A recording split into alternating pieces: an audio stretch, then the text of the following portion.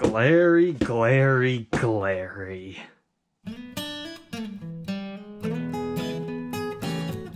Welcome back, troglodytes, to your daily dose of guitar information, the Trogly's Guitar Show. Glarry sent me another guitar. I know, another Glarry, but thanks for watching anyways.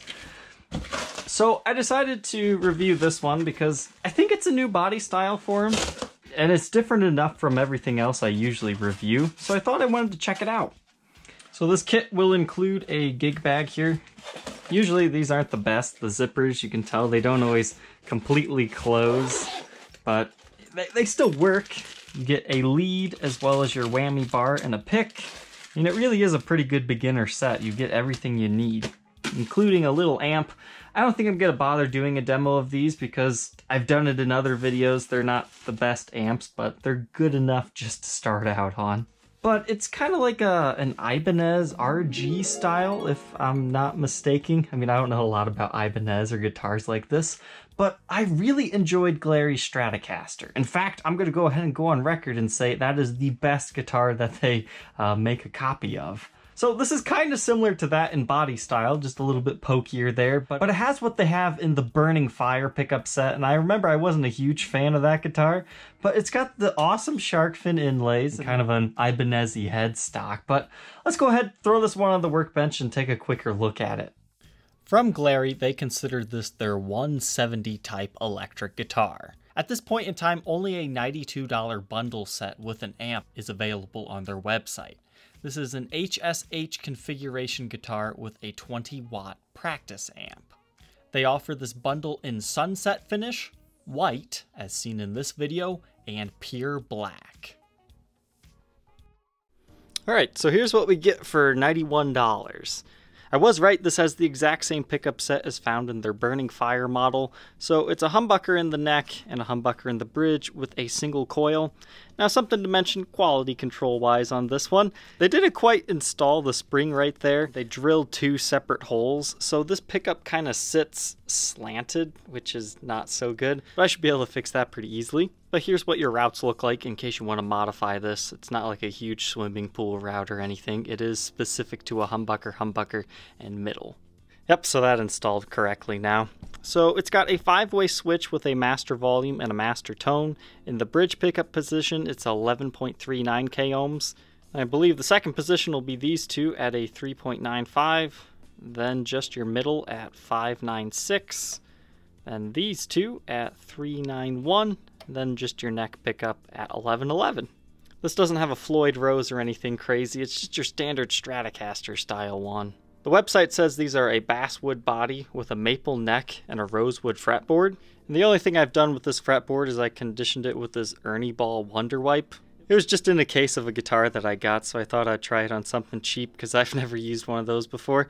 It worked okay. I prefer just the Dunlop 65 lemon oil stuff though. I mean, the frets didn't necessarily need polishing or anything, but the thing with these guitars, when you get them, they're always really dry feeling. They'll kind of have a residue to them that's kind of dusty, so you will definitely need to clean these things off if you decide to purchase one of these. And that goes for any body style. This is the 170, but that's just how every Glarry guitar has been.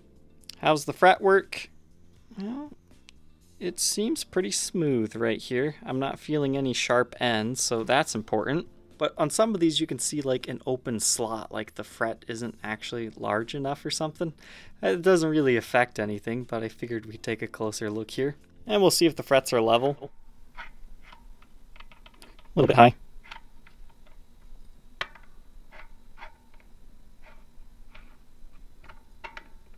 A little bit. A little.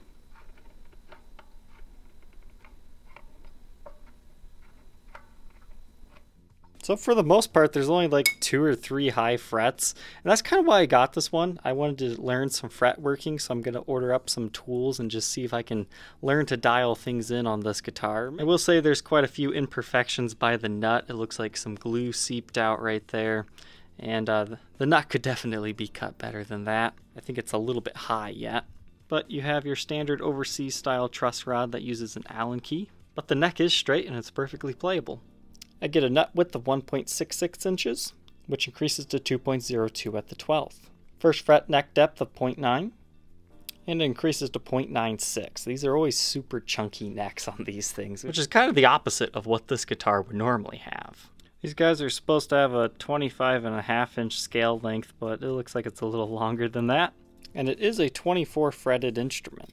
Moving on to the back side here, you've got your output jack on the side, and you have your main control cavity right here. It just kind of has this one back plate that only has 2 screws for it. But pretty standard stuff in here. 5-way switch, 2 tiny little pots. And here's your tremolo unit. It is set up extremely stiff, like it barely even moves. It is a bolt-on neck. It has some carve away right here, so it's a little bit more comfortable to play higher up. But this neck is super huge. Once again, constructed with a scarf joint, and you have 6 on a side tuners. Now, I will say that the action on this one, it's a little bit too high. This will show you what it's like kind of at the 12th fret. Then we'll move it up here to the 1st fret. So if you're planning on getting one of these, you might need it professionally set up. I think if you just personally bought one of these for your kid to start to learn to play on, and this is what they had to deal with, yeah, they might not particularly like this one. But you can adjust it yourself. You just use the provided Allen keys with these guys. I mean, the neck itself is straight. I think the action height issues is actually coming from the nut being a little bit too tall. It needs filed down some.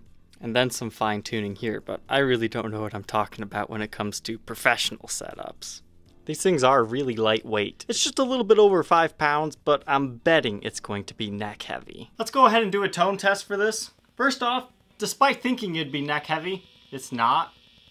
So it actually is pretty comfortable on you, super lightweight, but the output jack is cutting in and out on me. It's not actually gripping it completely. You can see there's like a giveaway right here. So you just kind of need to go in there and tighten that a little bit by bending the prong. So this is just your neck pickup.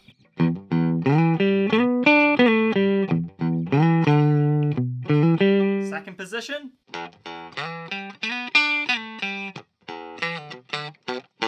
Third.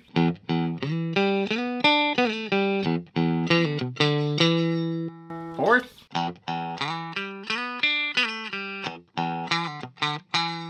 Fifth.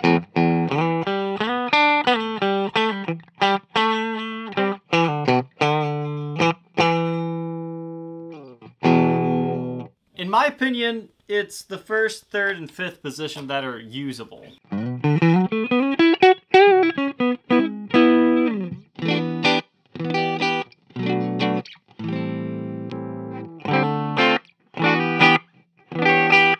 Fan of the in-betweens. They're kind of out of phase in sound, and the output gets cut drastically on them.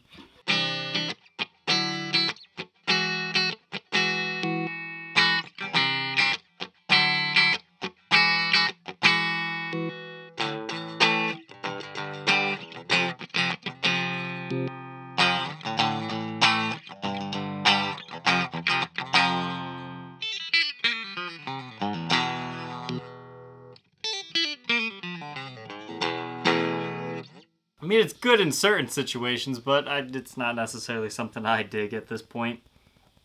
So let's go ahead and throw some dirt on the Friedman.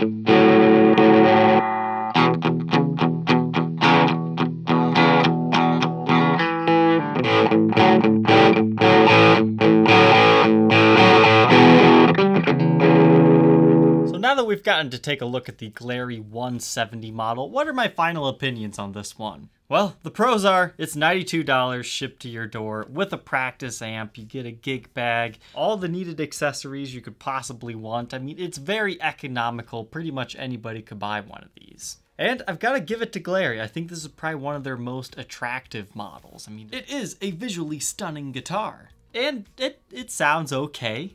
Personally, I prefer the main positions, the 1, 3, and 5, not so much the 2 and 4 in this case. But you could easily upgrade these humbuckers as well. So now the cons. The action's too high on this one. And I believe that really does stem down to the nut just being a little bit too tall here with the slots not filed down far enough. Because it's nearly impossible to fret down the first note without, bending it way sharp because of the pressure just to get it down there. So I think that's kind of a QC issue on Glarry's part, but that's nothing that can't easily be fixed with a set of nut files. The output jack, it's pretty lame. It's not quite tight enough, but again, as I was talking about, fairly easy fix there. And the only other thing I want to talk about that I feel is bad is the fat neck. It doesn't make sense on this model. Fat neck Stratocaster, okay, that makes sense, but this is like a shredder style guitar. They like their pencil thin stuff.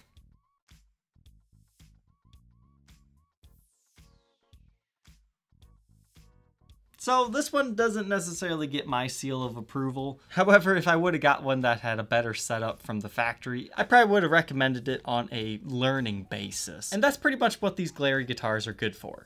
If you can't afford something a little bit more high-end, I mean, $300 will get you a really quality guitar. But if you can't afford that and you just want something to start with, you can't find anything locally on Craigslist, these are a good option to get something in your hands, or if you want to learn guitar modifications. So if you're interested in a Glarry brand product, I'll leave a link in the description. That link does support the channel, so please consider buying from there if you're interested in one of these. But that concludes this review and demo of the Glarry 170 model. Thank you Troglodytes for watching. Don't forget to like, comment, and subscribe, and we will see you tomorrow for Trade Tuesday. Take care.